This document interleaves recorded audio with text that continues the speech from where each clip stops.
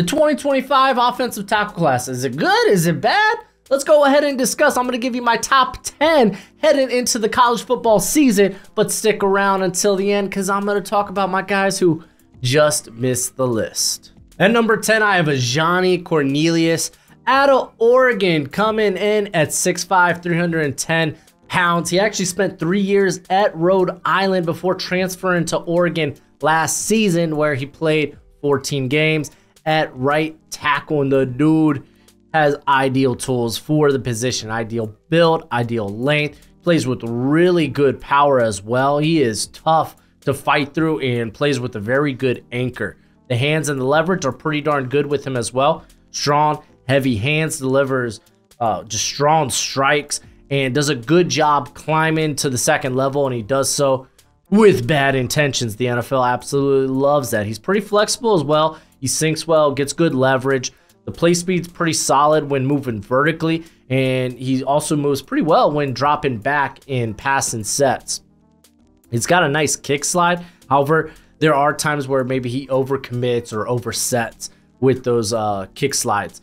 Again, the nasty demeanor, the NFL is going to love that. He truly has that barium mentality. However, he's a little stiff as an athlete, like the movement skills, the lateral agility, the change of direction. It just hurts his ability to go play out in space and beat defenders to the spot or beat defenders to his landmark. And penalties, man. Penalties been a big thing with him, man. He's a bit heavy-footed, and defenders can get him with a well-timed inside move. This has resulted in him reaching and holding, reaching and hooking. 19 penalties the last 2 seasons. At number 9, I have Earnest Greene III out of Georgia, coming in at 6'4", 320 pounds. He was initially a 4-star recruit out of the 2022 class, and last year was a first-time starter. Played all 14 games at left tackle. Was on the SEC all-freshman team, and the dude is as strong as an ox, man. He is powerful. He packs a lot of power behind his punch. He also has the leg drive to move piles, and he plays with that little bit of nasty in him, which you love to see. His grip strength is almost impossible to break free of, and kind of feels like a fire hydrant with legs, man. He's got a bit of a compact build at 6'4", and he just consistently plays with good leverage, but also he's actually got pretty quick feet. Like, he just never stops moving his feet, whether it's in pass protection or on initial contact. The balance and the quicks, I think, are fairly solid with him, and he can be a fluid mover, and he does a good job of keeping his feet under him and staying upright. However, when it comes to his physicality, it's kind of Jekyll and Hyde with him, man. Like, he has the strength and the movement skills to absolutely ruin someone's day. However, what we've seen on tape, you just don't see that killer instinct at the second level. You don't see it more times than not. I really think it's more of a football IQ than it is an effort issue. I think it's just he doesn't exactly know what he's doing or where he's going when he does get out in space or get to the second level. Also, the hand usage is a little less than desirable. I wish he would take more advantage of his length and his strength, man, because the dude is incredibly strong, and you just see him attack with wide hands, opening up that strike zone, opening up his pads, and just relinquishing the initial leverage he established. Also, coordination, man. It doesn't feel like his upper body and lower body are in sync, and this sometimes gets him off balance. Like, he has really good balance, but there are moments of shakiness or him just on ice skates. But I think he's got the ability to be a third-round player. I kind of see Jamari Sawyer. This isn't your Broderick Jones. This isn't your Amarius Mims. I feel like it's more of a Jamari Sawyer and a guy that could end up kicking it a guard, because while playing at left tackle, he did play with tight ends next to him, so he was virtually in that Georgia offense kind of already playing guard, just at left tackle, because of the protection he would have on his shoulder. Real quick, I gotta give a shout out to today's sponsor, Underdog Fantasy. I absolutely love Underdog Fantasy because I love football, and now that the football season is far and away. It doesn't mean my betting season has to be, because they do all kinds of sports, whether it's baseball, basketball, esports even. They got you covered, whether that's weekly best ball or my favorite, higher lower on player props. So if you sign up at Underdog Fantasy using promo code BROSHMO, then they will give you a first time deposit up to $250. That's right. That's right. That's right. That's right. That's right. So if you're gonna go and bet with Underdog Fantasy, use promo code BROSHMO, take advantage of this offer, but please bet responsibly and bet within your means. At number 8, I have Josh Simmons out of Ohio State, coming in at 6'5", 310 pounds. He was a 4-star recruit coming out of high school and decided to go to San Diego State, where he was a starter at right tackle in 2022, decided to transfer, played left tackle last year for the Buckeyes, and did a relatively solid job. He's got the length and the strength, ideal frame for the tackle position. He has very solid upper body strength and displays good pop behind his hands. His initial strike just packs a good punch, and his arm extension is very powerful too. He makes it tough for defenders to really get in when he's able to extend. However, he does. Another one of these guys that plays with real wide hands, like the hand placement overall could be better, and he will stop his feet on initial contact. Just that kind of leads to speed rushers being able to get past you relatively easy and puts you on the back foot. However, he is a nasty down blocker. Like, he truly is, man. He has the power to wash defenders out of the run game, and he does so with little effort. He is a people mover, and he does a good job combo blocking, where you chip that first blocker and get straight to the second level. And when he gets to that second level, watch out. Things can get scary. He's also a very smart player, gets out of his stance pretty smoothly, avoids oversetting, not exposing himself to inside moves, and has very explosive, or a pretty explosive first step that helps him contend against wider alignments. However, penalties have been an issue, man. He really struggles timing the snap. Like, there were a handful of times where either he was too early or too late. He wasn't called for a few of his false starts last year, but still, between that and the hook and holds, 25 penalties the last 2 years. So it's a lot there. There is also his ability to play out in space, a bit of a question mark. Like, he just lacks that burst and ideal footwork when playing against speed rushers. He does a good job of getting broad, right, and making them have to go around him. However, he can do a better job of pushing defenders past the pocket. He doesn't have really the movement skills, I think, for a wide zone blocking scheme. That's why I kind of have him as a gap / inside zone type of tackle. At number 7, I have Josh Conerly Jr. out of Oregon, coming in at 6'4", 304 pounds. He was a 5-star recruit coming out of high school, and he became a first-time starter last season, where he started all 14 games at left tackle, and the movement skills are really good with him. He is a great athlete, natural kick slide, displays really good flexibility when getting leverage. He's got the feet to be able to really mirror any defender, and he just gets to the second level quickly, and he's also good as a puller. He moves well laterally, long arms, quick hands.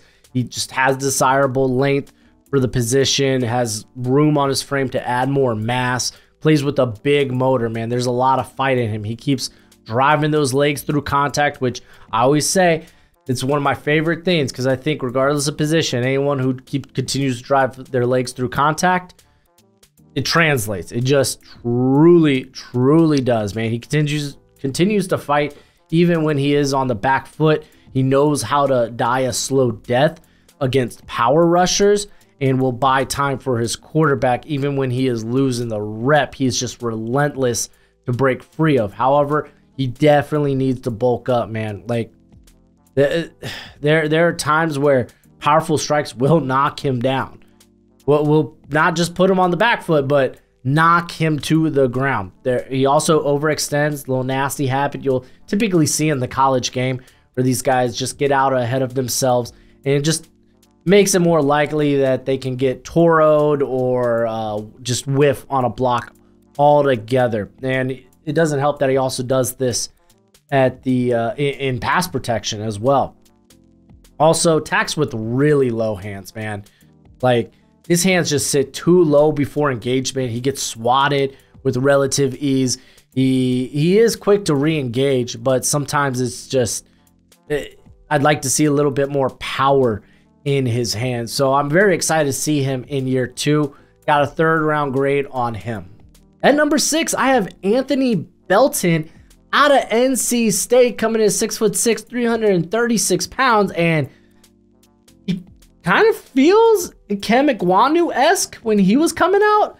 I don't know what it is at NC State. Maybe it's just the jersey, maybe it's the coaching staff, but he's big, he's strong, and he shouldn't move the way that he does. But he was a 0-star recruit coming out of high school and went to Georgia Military Academy for the first 2 years.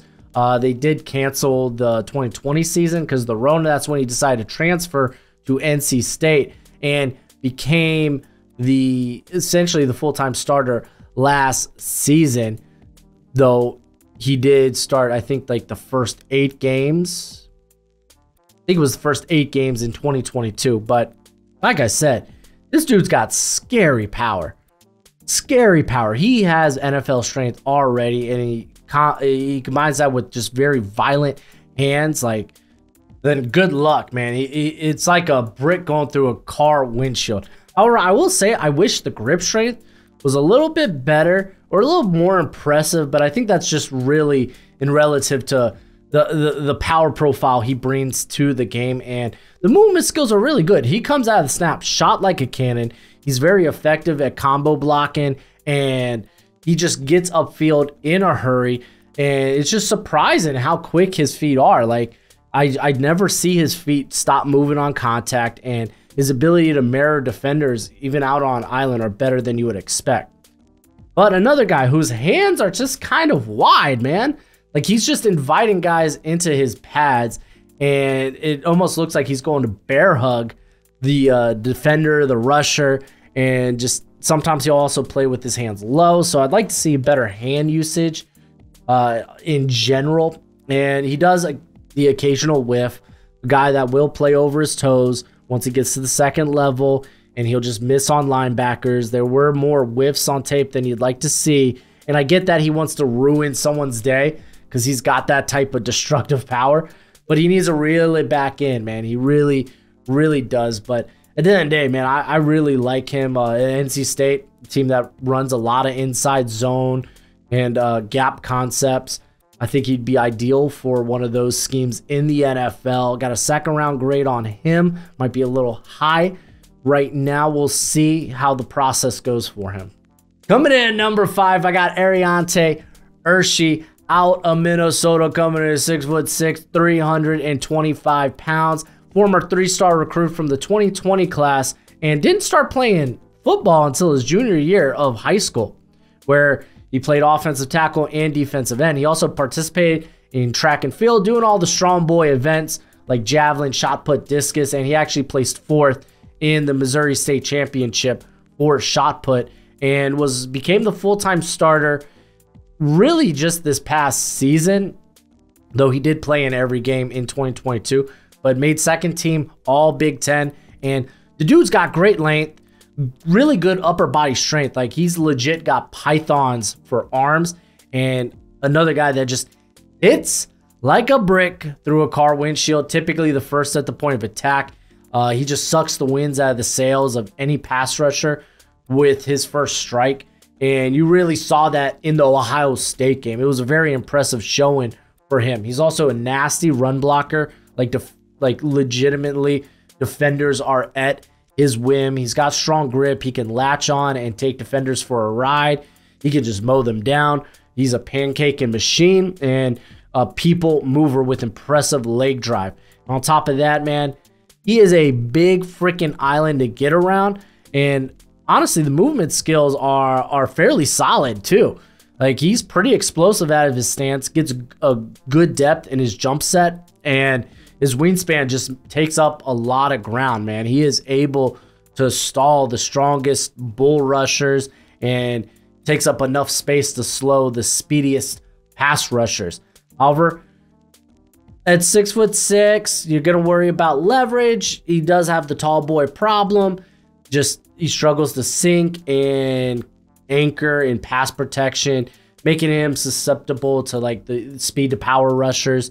Also can be a little bit too eager to get to the point of attack and can get caught lunging.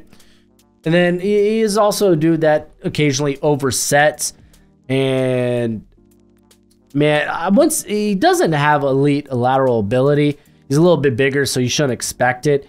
But it's fine enough. Like his opening kick slide sometimes just takes up too much ground, and he opens up himself to inside moves. On top of that, just doesn't use his hands well independently. He's kind of just a two-arm striker, and he will sometimes stop his feet on contact. But there's a lot here. Like watching that Ohio State game really was like, wow. This could be a guy we were talking about in the first round. Currently, top 50 grade. But yeah, look out. At number 4, I have Jonah Savaiinaea out of Arizona, coming in at 6'5", 330 pounds. So another big boy. Was only a 3-star recruit coming out of high school, and was an immediate starter for the Wildcats, where he started the first 12 games of his freshman year at right guard. And then this year, he started 10 games at right tackle, 3 games at right guard. And yeah, he could end up playing guard, but I think he's got the movement skills to keep and stay at tackle. You're going to hear some people maybe throw like a Troy Fautanu type vibes out there, but the dude's built like a house with legs, just a massive human being that moves really well for his size, plays with quick feet. Almost looks like he's gliding across the field. He's someone you can leave out on an island, and he gets to the second level relatively quickly. The grip strength's pretty darn good as well, as he's able to get his hands inside. He's also able to drive defenders back with good explosive leg drive. And once he latches on, he's really tough to disengage from. Good awareness as well. Does a good job of picking up stunts and extra pass rushers. Just so fluid that he's able to get in front of defenders. His meritability is just really good. And he's got that alignment versatility where, is he a guard? Is he a tackle? Might only be the right side. It's yet to be seen, but I haven't seen him play on the left yet. I'm kind of curious. I'm not aware as of yet if Arizona plans on moving him to left tackle this season with Jordan Morgan now gone. But my big cons with him is just like, where's the pop, man? Like, he doesn't have that NFL nasty and just isn't a finisher as a blocker. He isn't much of a striker. He might lack some length as well, which will lead the whole, hey, he should probably kick inside. But we had that debate with stinking Troy Fautanu, only to find out he's got like 34-inch arms. So we'll see with Savaiinaea. But also does look a little awkward dropping back. Like, not the most comfortable when dropping in pass sets. He's definitely more comfortable moving forward than backwards, and just can look a little clunky at times. But fortunately enough, the guy's move, like, his just flexibility, his explosiveness, his burst is good to make up for that lack of, I guess, fluidity to him. He's another cat that I kind of have on the outside looking in when it comes to being a first rounder.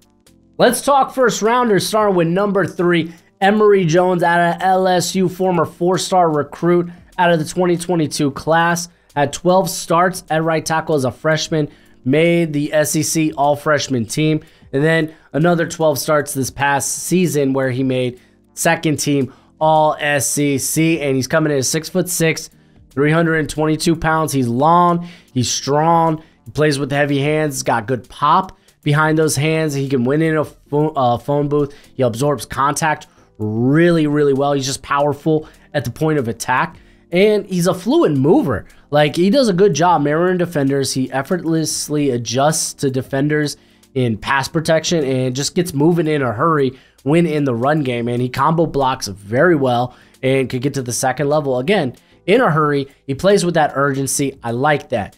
Hand usage is pretty darn solid as well. Just good extension to keep defenders away from his frame, away from that strike zone. He always prepares his offhand for that next strike too. Like, It's like he can hold a guy back and then reel back for the haymaker, and it could just be definite.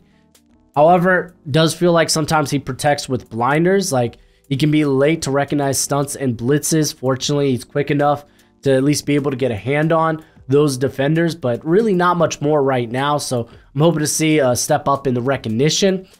And he stops his feet on contact. Not in love with that. Like, there seems to be a disconnect with his hands and his legs. While delivering blocks, he'll just stop his feet on an initial contact, get knocked off balance, and will sometimes become a lunger in the run game. But him along with the next two guys, I'm fairly confident are probably instant starters in the NFL. At number 2, I have Jones's teammate Will Campbell out of LSU, coming in at 6'6", 320 pounds. He was a former 5-star and was a starter at right tackle all 4 years of high school. And then he comes to LSU and was an immediate starter at left tackle, where he made the freshman All-American team and was second team all SEC.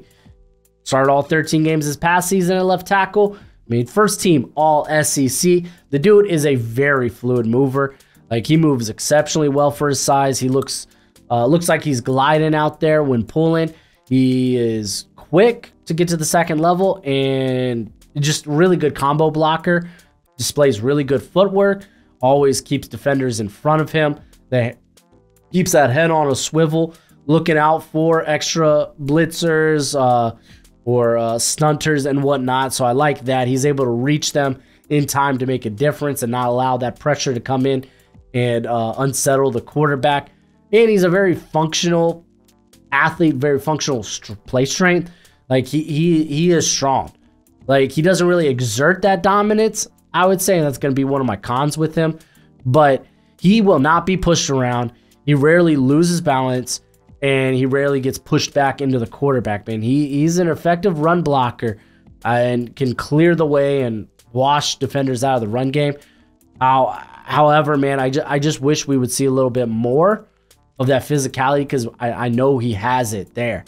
But his hand usage, dude's not a striker. I get it. He's more reactive with his hands. Like, he's got good grip, and he's got good grip. He prefers to keep defenders close, like close to his pads. Like, I just feel like he could do a better job of swatting defenders away. And his stance is tall as hell, man. Like, he's a good athlete. He could sink well. He's flexible. But just that stance, it's like he's starting from an upright position. And it causes him not to consistently get good leverage, which results a little bit into some waist bending. But yeah, that was probably my biggest gripe. We're probably talking about a top 10, top 5 player in this class. Then at number 1, another 5-star recruit in Kelvin Banks Jr. out of Texas, coming in at 6'4", 324 pounds. He was an immediate starter there at Texas, and this past year was a first team all Big 12. And the dude is he's a brick house built with legs. He's compact. He packs a serious punch. He fires off the line of scrimmage really well, and he does so with bad intentions, always looking for someone to bury. The strikes are hard. The feet keep moving through contact. I love it. And he plays the leverage game really well. Being a little shorter than most tackles, he just gets good leverage naturally. However, I think he does display also good flexibility, and just the dude's light on his feet, man. He moves extremely well, whether it's vertically, horizontally. He can track down defenders at the second level and just keep them in front of him. It almost looks like sometimes he's playing basketball and like guarding these defenders. It's kind of wild. So it's like defense playing defense. It's fun. It's fun. And another dude that keeps his head on a swivel. Like, he will look out and does a good job of halting loopers, stunters, and guys of that kind. But does attack with wide hands. Like, more so, he's just looking to bear hug guys. He had 6 penalties last year. A lot of them were holding calls. And he is a bit of a lunger at the second level. But really, for me, it's like 1A and 1B with him and Will Campbell. It's just I kind of like the physicality a bit better with Banks, and that's kind of why I have him at number 1. Well, let's go ahead. Let's talk about some of these guys that just missed the list. So let's open up talking about the Clemson tackles, because I really like Tristan Lay actually quite a bit. Like, he has some raw tools, and there really wasn't, it just wasn't enough consistency in his first year as a starter, though I feel like he could take that next step next year. But golly, like, the tools are really, really good with him, and he also has like the flexibility to play guard or tackle. And then there's Blake Miller, which some people might be surprised that he didn't make the list. Like, it's just, man, he needs to add play strength in the worst way. Like, if he adds some play strength, then okay, let's go. But he just doesn't attack the run game with the same ferociousness, I guess is the word I'm looking for, as he does the passing game. But I could see him being a big riser. He's stinking, like, stupid young, coming out of the 2022 class. So might not even be someone who comes out next year. But I do like his hand usage and whatnot. But yeah, at the end of the day, I feel like both those guys are like early day 3 tackles on the outside looking in. They got to prove some things this year. And then there's West Virginia tackle Wyatt Millam, who's got a long frame, moves extremely well, just lacks high-end traits. It feels like he will get kind of lost in the shuffle there, but had a really good year this past season for West Virginia. And we'll see how it goes moving forward. It's just, I don't know, man. Maybe it's just the helmet. I get Colton McKivitz vibes, which, I mean, that's as day 3 as day 3 gets. Wisconsin tackle Riley Mahlman. Dude's tall, gigantic, 6'8", 320 pounds. What I put here is like he's got some traits, but right now he's just too technically unsound to be considered anything more than a project, which I feel like is fair. Watching his tape last year, to be honest, like, he should have had a full year as a starter in 2022, if not for the season-ended injury. But last year was more of a learning curve for him. But the dude is he's stupid strong. Being a former tight end, I expected him to be a better athlete. Not to say he's a bad athlete, he's not.